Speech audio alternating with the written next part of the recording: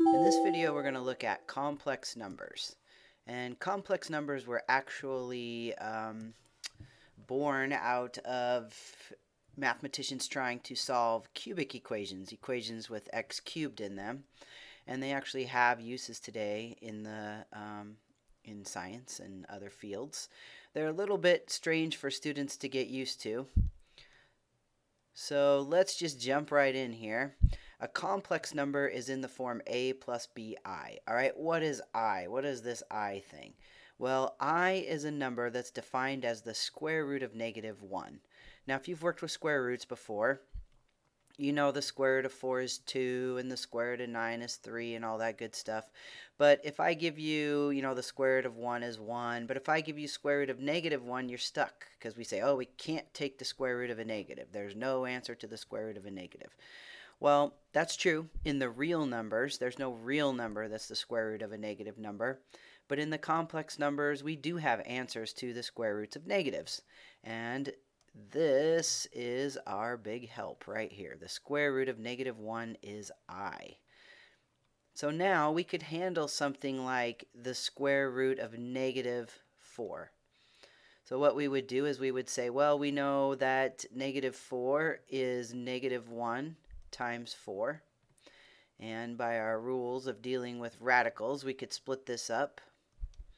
So the square root of -1 is I, and the square root of 4 is 2. So our answer is I times 2, which we usually write as 2I. How about that? Pretty weird, huh? Well, those are complex numbers. Now, what we have so far with this 2I is just this part of it. So if we were to write it as a complex number, we would say 0 plus 2I. Okay, so that's sort of a little introduction. Now this A number right here is called the real part. And the B number there is called the imaginary part of the complex number. So let's choose that. All right, the imaginary part. Oops, imaginary part of the real number, of the complex number. So most complex numbers are going to be in the form, they're going to look like 3 plus 2i, or maybe -1 plus 6i. All right, so we would say the 3 is the real part and the 2 is the 2i is the imaginary part, so the 2 would be the coefficient on that. And in coming videos, in my next video, which I'll link to from this video, we're going to talk about how to add, subtract, multiply, and divide with complex numbers. So before we do some more simplifying, one thing I want you to know is that real numbers are a subset of the complex numbers. All right, so we have these complex numbers, and real numbers are complex numbers. So let's think of a real number, like 6. All right, 6 is a real number. So how would I write that as a complex number in this form, a plus bi? Well, I would just say it's 6 plus 0i. So real numbers are basically where you have a complex number where b is equal to 0. That's why real numbers are a subset of the complex numbers, because you can write them that way. All right, let's get back to working with some examples here on how to simplify and work with complex numbers. So I'm going to leave this square root of -1 equals I, because that's really important. And there's one other important, I'm going to get rid of that, one other important fact that we need when working with complex numbers. And the way we could get this fact is to square both sides of this equation. All right, so if I square both sides of that, the square root and the squared sort of undo each other. If you want to think of it as a fractional exponent, remember a square root means to the 1/2 power, and I'm squaring that. So by the laws of exponents, when I multiply these exponents together, I get -1 to the 1st power, which is just -1. And then on this side over here, I get I squared. All right, so this is a very important rule that we're going to be using a lot. A very important fact, I should say, that -1 equals I squared, and then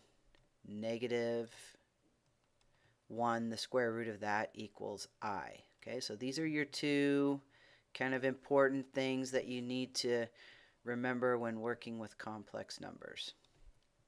So let's see how we would simplify another radical.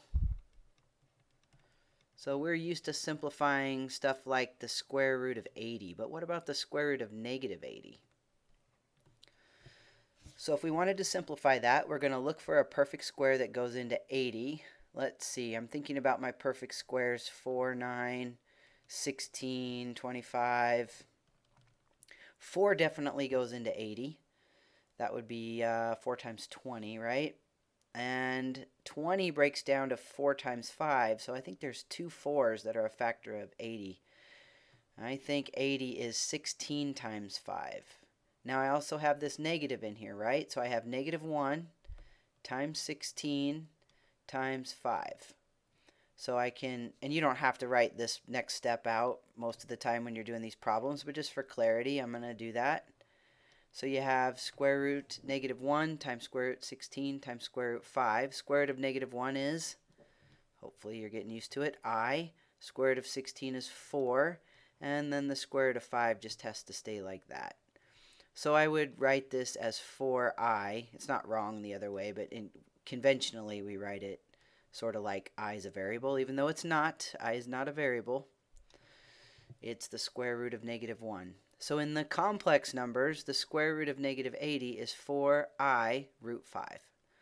Now, remember, if you didn't have that negative there, let's do this in light blue. If you just had square root of 80, you'd simplify that down, and you just like we did, and you'd get 4 root 5.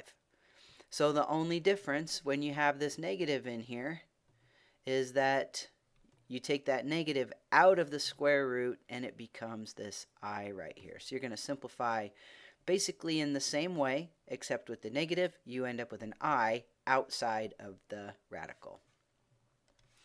All right, let's do one more where you have to use the I squared equals negative 1 business.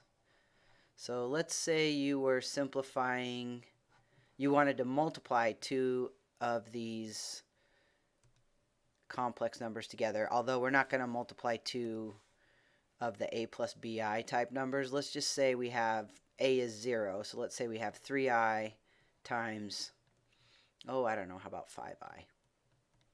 And we want to multiply those together. So this is all multiplication, right? It's 3 times I times 5 times I. So we could rearrange this and think of it as 3 times 5 times I times I. So 3 times 5 is 15. I times I would be I squared. Now remember, I squared is negative 1. So this is 15 times negative 1, which is negative 15. And that's the answer. Okay, so you can have an I in your answer, but generally you don't want any power of I in your answer. If you end up with an I squared, you want to change that to a negative 1. Let's see. I think I was thinking of one more type of example to show you. So let's say we wanted to do, let me just make a little room here. We'll leave these here. Let's say we were looking at 5i quantity squared. All right, you think about how to do that. What would you do? So hopefully you're thinking, well, that's 5i times 5i, which is 25i squared. I squared is negative 1, so it's 25 times negative 1, which is negative 25. Now, what if I have the square root of negative 25? Let's go backwards now and do it the first kind of problem that we did, square root of negative 25. So that's like square root negative 1 times square root 25. This is I, this is 5, so your answer's 5i. So you see how these two problems work together? Since 5i squared is negative 25, that must mean that the square root of negative 25 is 5i. That's what a square root means. A square root means what times itself is negative 25. And since 5i times itself, or 5i squared, is negative 25, it makes sense, hopefully, that these two ideas here go together. This is important to think about these two ideas right here. 5i squared is negative 25. So if I do the square root of negative 25, I should end up with 5i. All right, so in the next video, like I said, we're going to do adding, subtracting, multiplying, and dividing with complex numbers. So I encourage you to watch that next.